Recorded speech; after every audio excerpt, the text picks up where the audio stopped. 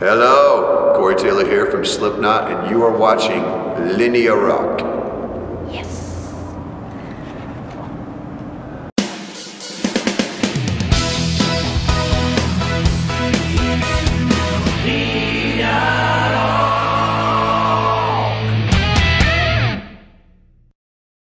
Hi, Corey of Slipknot. Welcome back to Milan. Always a pleasure to have your band in our town. There's a lot of excitement outside the forum tonight. So Good. Looking forward to play. This is the first date of the European tour?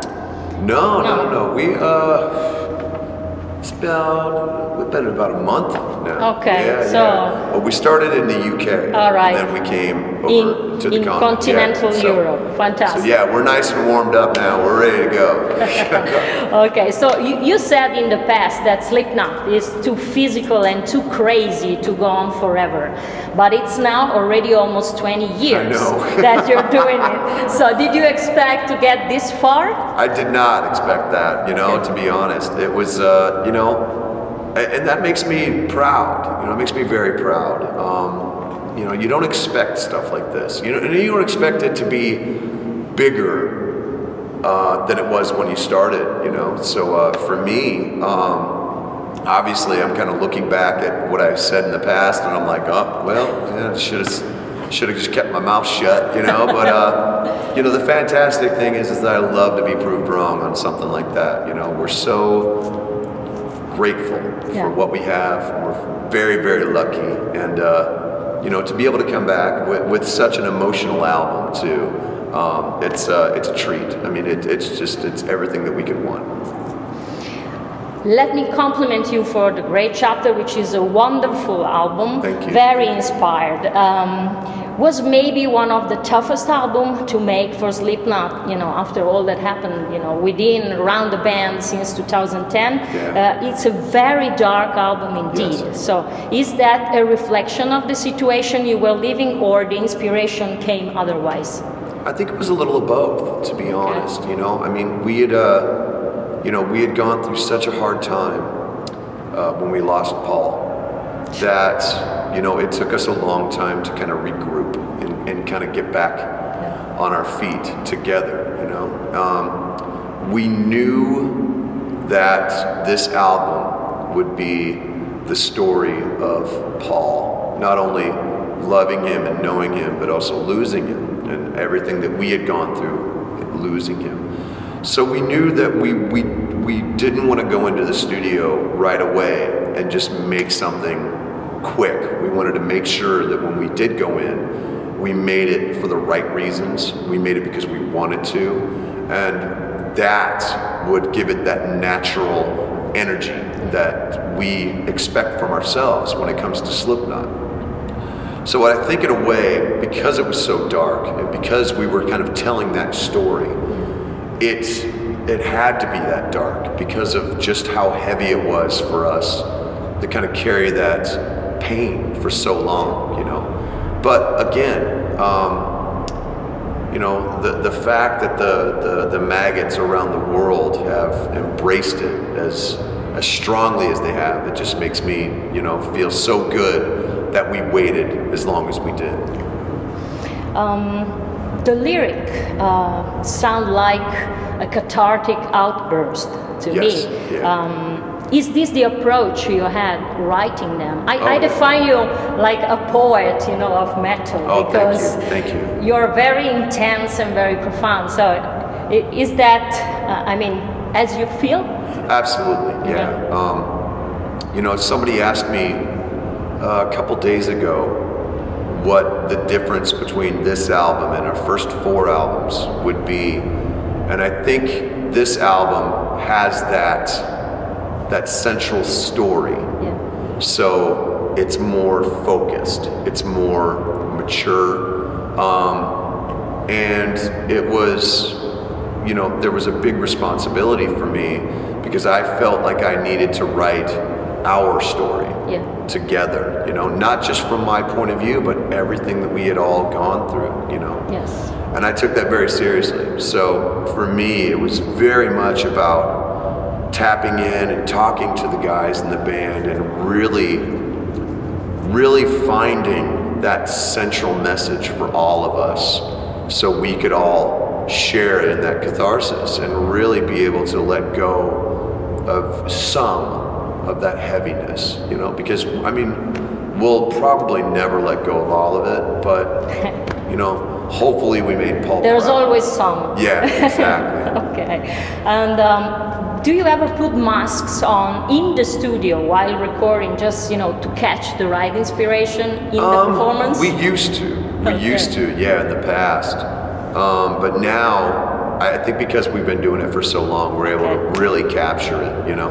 I know Clown wore his mask a couple times, and it's so weird that, you know, you just can't help but just go, ugh, you know. Right. But yeah, over the years, we've gotten so good at being able to turn it on and just let it go that now it's almost second nature to put the mask on because we know exactly where we're going inside. And do you ever put the mask on at home with your kids? I try not to. Let's put it that way, because it's very, very smelly. All right, that's a good reason. Okay. If you could switch roles with another member of Slipknot for one show and switch the mask, which one would it be and why? That's a good question. I don't know. Maybe Clown. The Clown. Maybe Clown, yeah, because you know. First of all, I think his mask is so creepy looking, and he, you know, it would be cool to just play. Yeah. You know, I've never done a show where I just played. You know, I've always been the singer. You know, even with my other projects that I do, I'm always singing, even when I just want to play guitar or play drums. So I think it would be interesting to just, you know, even though he does backups.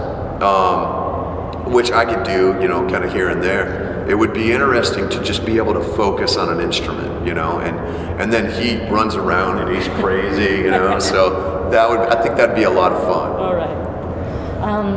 Through the years, your image has always developed, but with the Gray chapter, you decided to modify all the masks. Was it vital for you to start this new chapter and also as a new visual band? And why you, Corey, decided to have a brand new mask this time? Well, I've always changed my mask over the years. I've changed it with every album. But with this album, I wanted to do something very special. I wanted to show the metaphor for the kind of emotion that we have been carrying, and there's so many layers and levels to that emotion that I wanted to show that just when you think you see the mask, there's a whole other mask underneath, you know, and that's what it's supposed to represent. And I thought, you know, I spent a lot of time trying to figure out how I wanted that to look, you know, which is why the top part looks like skin and looks like you know, like the human, and then you lift it and there's something completely not devoid of humanity, but just completely different from the human that's on the front, you know, because every person has that different side to them, and I wanted to show that visually. And what's more human, you with the mask or what's behind the mask? That's a good question. It depends on the moment. I think when I'm on stage with Slipknot, bearing my soul through the music, I think it's the most honest I could ever be. But then when I come off stage and I take off the mask, there's a certain role that I have in life now, where I'm a husband, I'm a father, I'm a brother to all these crazy people. So it's about putting all of that energy into the right spots at all the right moments, you know, and whatever's in front of you, that's what you focus on, you know, and I think that's what humanity's all about. What Knockfest mean to you, Corey? Knotfest was pretty big for us, you know, like that was something that we've been talking about for so long. So a couple of years ago when we first got to do it, you know, we were all just stoked to be able to do it. But then last year, being able to do it like in one spot and have a whole weekend where people came to us, it felt like being able to perfect a vision, you know? And we brought so many other different things into it and had so many fantastic bands be a part of it. It kind of proved to us that now people look at our name and it means something. It means something strong, and it means something of quality, you know? People know that we don't just put our name on anything. When we put our name on something, it means something.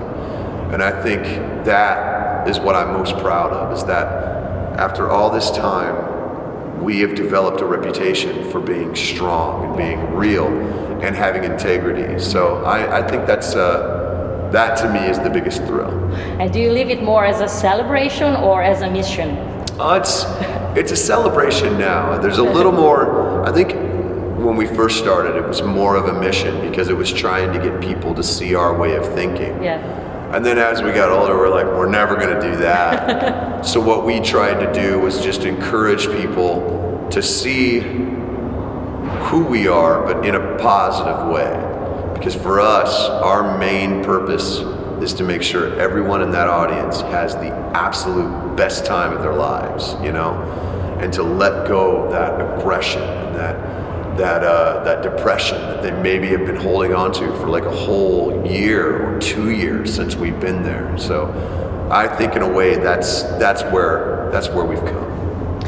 Do you have a different set list every night, or it's pretty much we have three rotating sets that we do. So they are standard. I mean, they are already compiled. Some of them, some of them, for the most part, all three have similar songs, but we have certain songs that we rotate to keep it fresh for a lot of the fans who come to multiple shows, you know.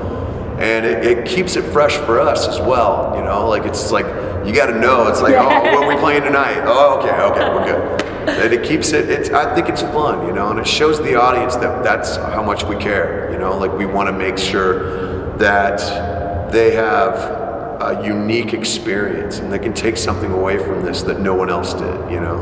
And do you do it all together, or you're in charge of? I put the original set together. And then we kind of, you know, we figure it out along the way. Whatever, you know, we try to let it happen naturally, to be honest. I get the ideas out, and then we just kind of, you know, mix and match and see what works, you know, and it came together very organically.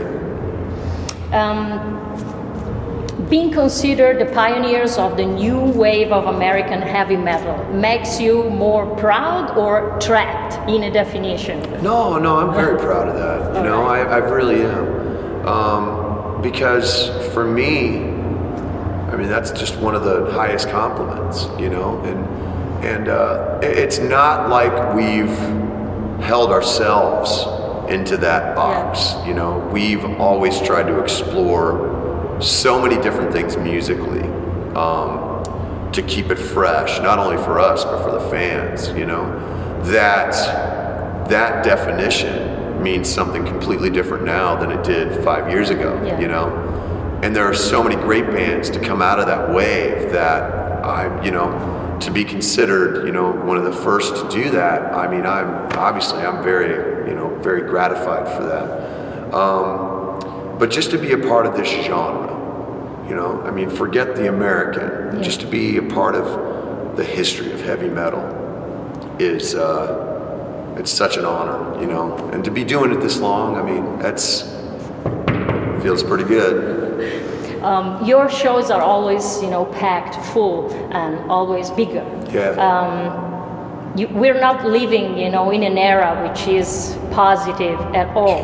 So do you think that there's you know, something that in your shows the people, you know, find a way just to throw out the energy and to live better I mean, there's a reason why, you know, Slipknot are becoming, you know, bigger and bigger also because of the environment we're living in now. Yeah. I think there's something about us that appeals to a lot of different people because we don't sugarcoat anything. Yeah. You know, we present reality the way it is, but we also try to put that positivity in there. You know, there's hope in our music. We're not just doom and gloom. It's about, you know, picking people up off the ground and saying, it can be all right. You just have to let yourself know that, you know.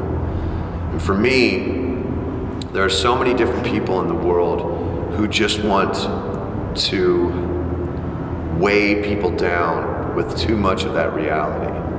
Whereas we are trying to free people's minds and say, look, this reality is only real if you want it to be. Yeah. You can change anything you want. There's always going to be darkness in the world, but if you fight that darkness with light, maybe we can find some place that's better for all of us. So all hope is gone, but still we have Slipknot. So. Still we have Slipknot. As long as you have Slipknot, there's always hope. Okay, last question. There's always been some rumors, you know, about Slipknot playing an unmasked tour. Will it ever happen? And also, you know, it can be a response, you know, to those who say that it's just a matter of image and, you know, the mask and that there's no substance in it. So. I like to call those people idiots. All right. Me too. No, I don't think you'll ever see a Slipknot Unmasked tour. Everybody asks me that, and it's like, it's such a part of who we are. That, you know, even Kiss Unmasked for 10 years. I know. And look what happened. Okay, that's a good point. Yeah, I mean, it's such a part of what we do, and it helps us really embrace the music that we make. That I couldn't see that happening, you know. And to everyone who thinks that this is just a gimmick, live in it. You tell me it's a gimmick, you shitheads.